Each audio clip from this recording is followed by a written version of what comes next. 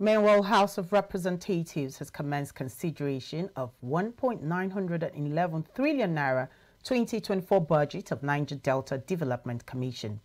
Managing Director of NDDC, Dr. Samuel Ogbuku, while speaking at the commencement of the budget defense, said the Commission plans to source the money for the budget by borrowing 1 trillion naira from commercial and development banks in the country. On his part, Chairman of the House Committee, Honorable Eheteke Ibori Sueno, said the budget was crucial to the success of the Commission, stressing that the House will carry out a diligent consideration of the presentation, scrutinizing every detail.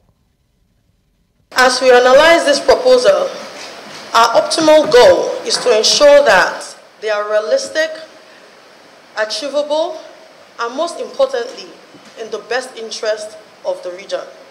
The Operation Light Up the Niger Delta has benefited so many communities across the Niger Delta region. However, there's also room for more improvement.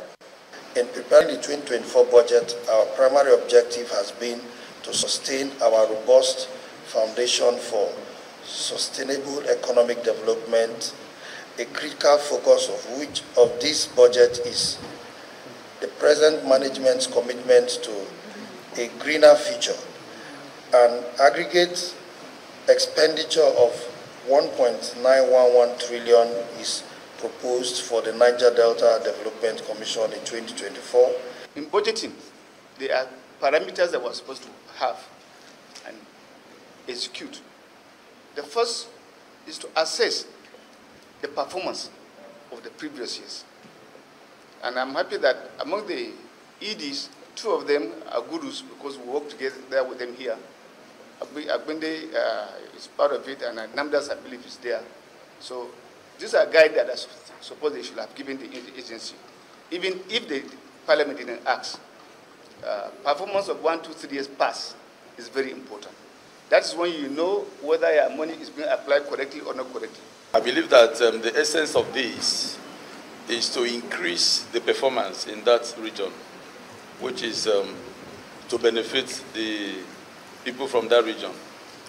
But the question I'm going to ask is about the payment plan, the repayment plan of this proposed borrowing. I don't know whether you have submitted the repayment plan to the committee before now, because if it is like a grant, there won't be need for that. But since it is money that will be paid back in the future, so I think we would like to see how it will be paid back as time goes on.